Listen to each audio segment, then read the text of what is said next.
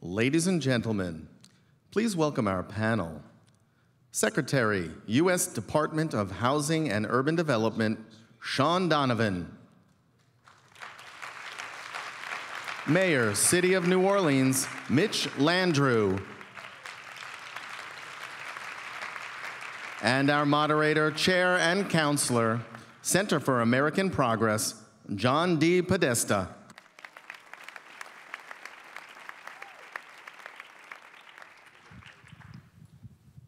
Good afternoon, everyone. And we've had some wonderful dialogues between people from the private sector and people from government in these dynamic duo sessions in our plenaries.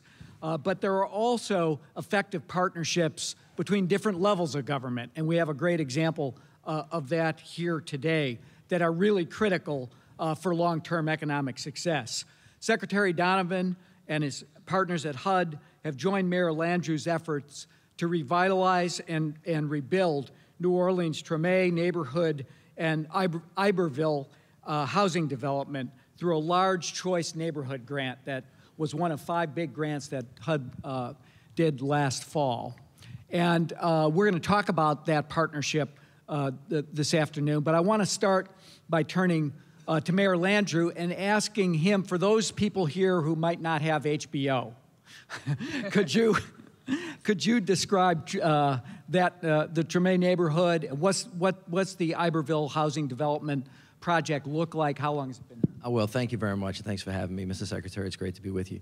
Well, if anybody has kind of a spatial awareness of the city of New Orleans, besides being the most fabulous city in the world, this particular neighborhood that we're talking about is immediately adjacent to the French Quarter in downtown New Orleans. Iberville is the name of what historically we've been known as America as, a high-rise, dense project. It's a neighborhood where people have lived for a very long time, red brick buildings, immediately adjacent, as I said, to the French Quarter, which is one of our highest residential and tourist sections, but also immediately adjacent to Canal Street, which is much like our Michigan Avenue. So it's kind of nestled right in downtown New Orleans. Many families have lived there for generations. It has been a place over time where there has been a fairly high poverty rate, a high crime rate, very difficult situation for a lot of folks. And the Secretary and I and a lot of other folks have tried to envision what it would look like if we did something different.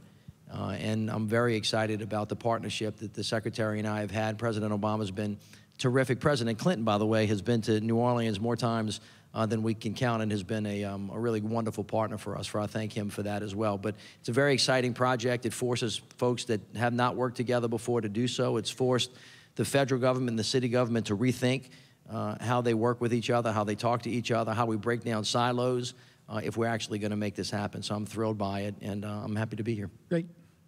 Shaun, this is really a project of building a neighborhood from the ground up. It's not a restoration of housing, really. It's a full suite project. Talk about the strategy. Talk about your experience in those kinds of projects. Yeah, and before we jump into that, John, I just want to thank you. And I love working with one of the greatest mayors in the country. Mitch Landrieu's just been an amazing, amazing partner. I also would say to President Clinton, don't stop beating the drum. Just a couple months ago, we passed in the Obama administration 1 million home retrofits since the president came into office. And that would never have happened without the advocacy of President Clinton and CGI. It's been a great partnership. Let's get to 2 million as quickly as we possibly can. Great work, and thanks to CGI. So the thing I would say about this Iberville project, and more broadly the Treme neighborhood, is, compare it to the way we used to do urban development at the federal level. HUD was created in 1965 when our cities were burning, and the answer then was urban renewal. And what it meant was a group of planners would sit in Washington, D.C., and figure out what was wrong with a neighborhood, go in and kind of wipe it clean. It was almost like a tabula rasa, blank slate. And that's why public housing looks the same in New Orleans as it does in New York, in LA, in Chicago. And what's really fundamentally different here is that we went in and said to Mitch Landrieu, what's your vision? What's the city's vision for what this neighborhood could look like? And maybe more importantly, what are the assets in this community? What's amazing about this neighborhood, not only do you have the French Quarter, 2 blocks from this public housing development is the old Broadway of the South. You've got some of the most spectacular old theaters. Many of them were literally just sitting vacant. You've got billions of dollars, $3 billion in new hospitals going in just a few blocks away, huge opportunity for jobs. And so the idea here was to say, how do we build on the assets that are there? And how do we connect it to jobs? How do we think about the transportation system? We're actually rebuilding the streetcar named Desire to run just a couple blocks from there. That'll connect this development to jobs further away. So it was really thinking holistically, and it was, Mitch likes to call it place-based development. It was us following their vision of what this place could look like. And the last and probably the most important thing is our partnership with the Department of Education. Arnie Duncan's been just fantastic on this, along with the Recovery School District, because at the end of the day, you can do everything to rebuild the bricks and mortar. If you don't have a decent place for kids to go to school in that neighborhood, you're not going to make a neighborhood that's sustainable long term. So it really was, for the first time, bringing all the federal agencies. We got about a dozen federal agencies working on this together, but doing it not in service of some vision that we've created in Washington of what a neighborhood ought to look like, but saying, what does New Orleans want to be? What are the assets that are there? And bringing the pieces together to serve that. Go ahead. Can I just, and the Secretary did a spectacular job kind of scoping that out, but I want to back into it. The original kind of idea was, you know, things are not working really well in government. How can we make them work better? What's wrong? Well, a mayor runs up to Washington, D.C., I've got to go see the secretary. I run down the street. I got to go see the Secretary of Education. It gets really hard and complicated to go try to find a way to piece together. And everybody knows there's silos in the federal government. Well, they're on the local side too. So what we talked a lot about, and the president created a plan as a result of it called SC2. How do we get the executive branch of federal government and the executive branch of local government in the same room at the same time, talking about the same thing so that we can create a better delivery system so that government could be more effective? And that's kind of where the idea of this started. And then it got down to the secretary saying, well, again, we don't want to tell you what to do. Why don't you tell us what it is that you need? And then what we will do is, instead of just rebuilding houses, now he's the Secretary of Housing and Urban Development, right, but he started talking about building communities. And if everybody, all you got to do is go down on the street and say, look, what really makes this a place for people to live? All right, it's not just a house. You got to have a grocery store. You've got to have a transportation mechanism to get there. You have to have a school for your kids to get educated in. You've got to have a health center for them to get treated in. You have to have a commercial development for them to work in. So how could we identify who owns all of those assets, whether it was government or the private sector, put them together, right, come up with a comprehensive plan, ask everybody to come to the table with the residents really informing us about what to do. And if we could coordinate all of that stuff, what kind of brand new environment could we create? How many jobs could we create? And really, could we in fact create a sustainable community in that place? That was kind of the big idea. Iberville-Treme is just an example of a neighborhood that's trying to use that approach that's very different, because I think all of us know now we're in a different age. Government's getting smaller. There's less rather than more. And so what we have to try to do is facilitate, communicate, right, link together all of our assets, leverage them, and then create something that maybe we didn't think about before, and it's forcing us to do really pretty neat things on the ground. We were talking backstage about the challenges of reducing youth crime, and you've done a good job, your crime rate's down, but is it necessary to have that kind of approach in order to tackle all these social problems that are... Well, I think that it is. I think there are a lot of great things that are going on in the city of New Orleans and in other cities, in Chicago particularly, but one of the things that continues to plague a lot of major cities is, you know, the violent crime rate, particularly murders in America. We need to take a look at it. You have a lot of kids being shot on the streets of America, and it's something that we have to work on really, really hard. Obviously, if you don't have healthy communities that children live in, they'll grow up to be unhealthy, and they'll make bad choices, and the consequences are going to be dramatic for all of us. It is really a catastrophic problem all over America. We have it more than they have in other places, and we're working on it very hard. And this is something we recognize, and Mitch really pushed for this. The old model was, you want to redevelop your public housing development, you come to HUD, we might give you a grant there. You want to do the school, you go over to the Department of Education. You might get, a year later, Department of Transportation, you want to bring back the streetcar. Well, there's a separate process. What we did is the White House organized a neighborhood revitalization initiative that brought all of these agencies together. And now, what's happening with the Choice Neighborhoods grant is they automatically get access to the Burn Criminal Justice Initiative, which helps create community policing, funds that. It's like a one-stop shop that allows all these pieces to come together. A community health clinic that can be funded through the same initiative. We've modeled something after the Harlem Children's Zone, which I worked a lot on when I was in New York working for Mayor Bloomberg.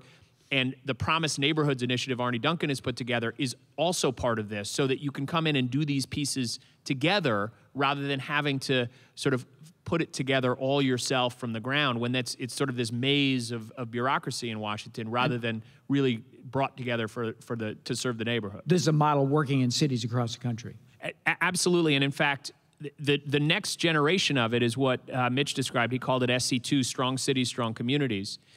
We actually took 25 different people from 13 different federal agencies. We embedded them in Mitch's office, like literally in his office. I used to work for Mike Bloomberg.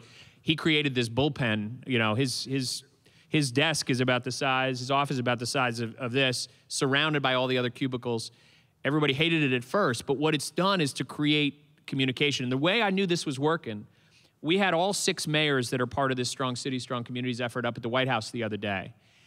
And they started picking out in the audience of this theater the federal employees that are working with them in their offices. Now, I'll tell you, Mike Bloomberg didn't know the single name of a federal employee in New York City. I can guarantee that.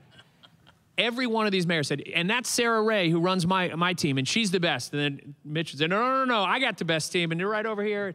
And so there's a real sense of knowing each other and figuring out how to work together in a way that is just very different from the old model. So some of it is not just assets. A lot of us go to the federal government and said we need more money. This is about making the government that we have, with the limited resources that are available, more effective, and coordinating it so that the assets get to the ground at the same time. So if you're planning a neighborhood, right, you got to make sure that the bus line is going to be up and operating when the housing unit gets finished. If it's not there, you've got one piece. If you have to wait 4 or 5 years, and you build it a piece of, that's not the way you build neighborhoods anymore. And so one of the things we're trying to do is make sure that, just like you would plan a private development, all of the assets, whether they're coming from the public sector or the private sector, are actually part of a much larger plan, right, that delivers the product on the ground at the same time. So when the house or the home is built, the school down the street is actually finished as well. The teachers are hired, the curriculum starts, the recreation facility is up and operating. And that's what is so exciting about this particular model that we're using. It seems to be working very, very well. It takes a lot of work.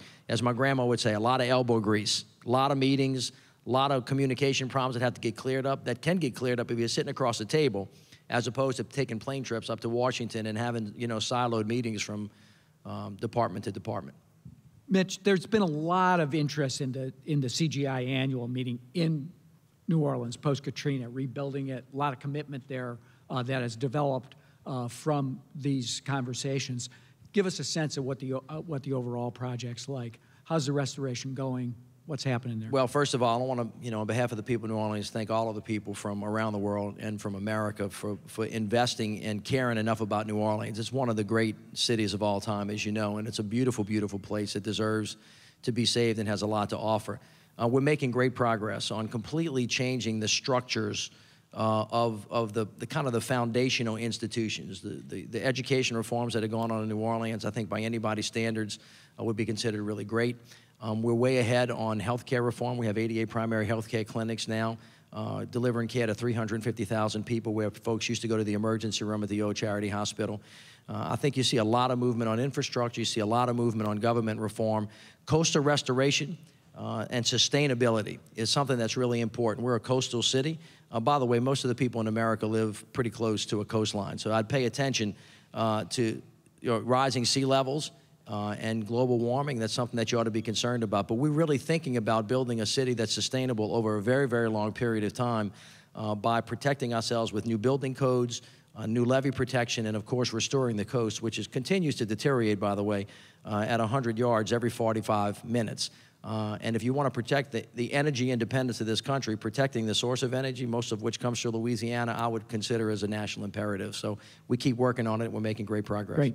Proud of you.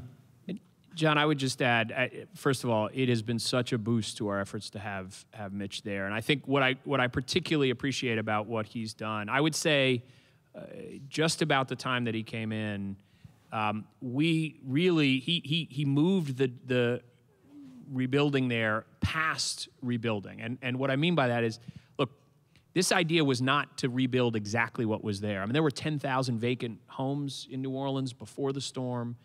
And what he's done is to create a vision of something that is revitalization rather than just rebuilding. And in particular, I was with Walter Isaacson a couple nights ago, who grew up there, and he was saying, you know, the civic culture there now, there's an engagement of the average citizen in New Orleans in a way that is stronger than anything he remembers growing up there, well before the storm. And I think Mitch has had a lot to do with creating a culture of, let's not stop at just rebuilding what was there. Let's go beyond that to the city sort of on the hill that we all could imagine and wanted even before the storm. That's great.